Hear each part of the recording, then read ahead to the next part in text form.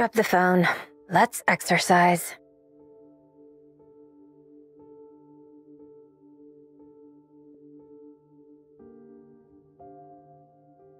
Greetings, everyone!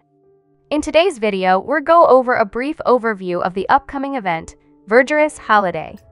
Kicking things off, we will be getting another login event, where players can earn 10 limited banner tickets for logging into the game for 7 days. But the highlights of this update is a brand new 5-star operative in the form of Shadow Ka Mogzier. She will be a Chaos Element unit, uses a submachine gun, and seems to be fairly good at dealing with large groups of enemies. The character design and skill effects are looking pretty amazing here, and I cannot wait to try her out. Her signature weapon Alloy Truth will be available in the weapon banner, but free-to-play players can also earn her free-to-play best in slot floating waves from the event shop. Speaking of the event shop, a new logistics set, Amarna Squad, will be available. This set is pretty unique and might become best in slot for many of our current support characters. It gives bonus ballistic damage to all party members. If the character equipped with it deals damage with their support skill, that damage is further boosted.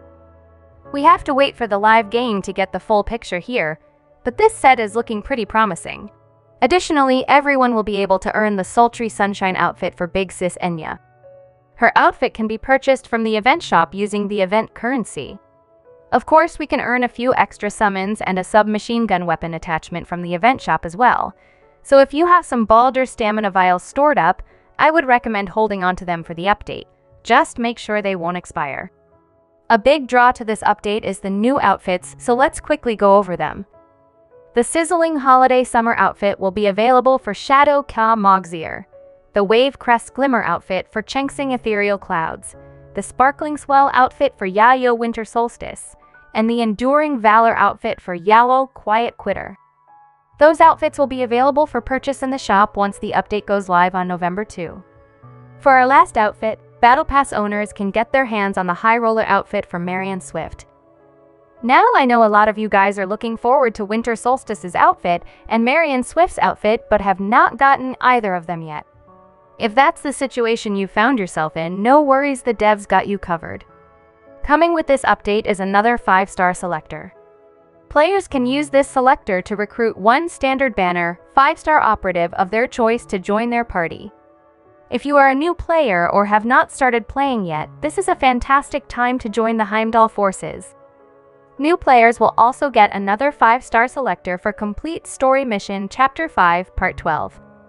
I recommend getting your first 5-star naturally by playing the game before using your Selectors.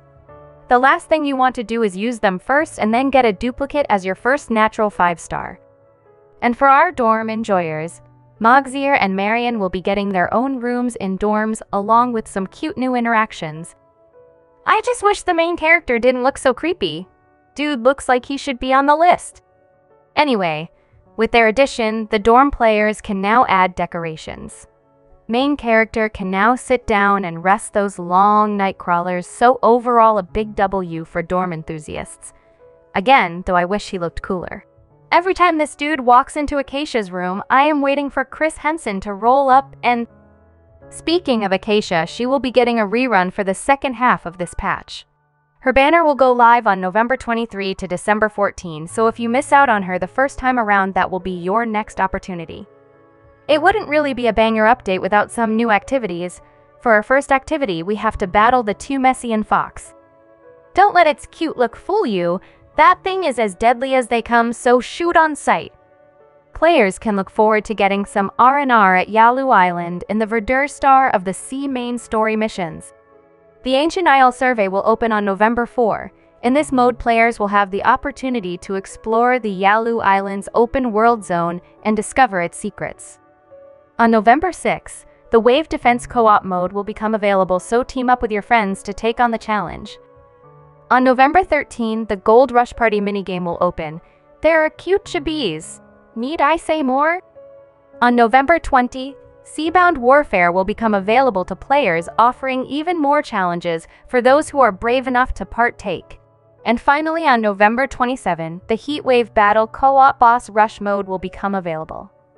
And that will pretty much conclude our video for today. Overall, I am looking forward to the new update.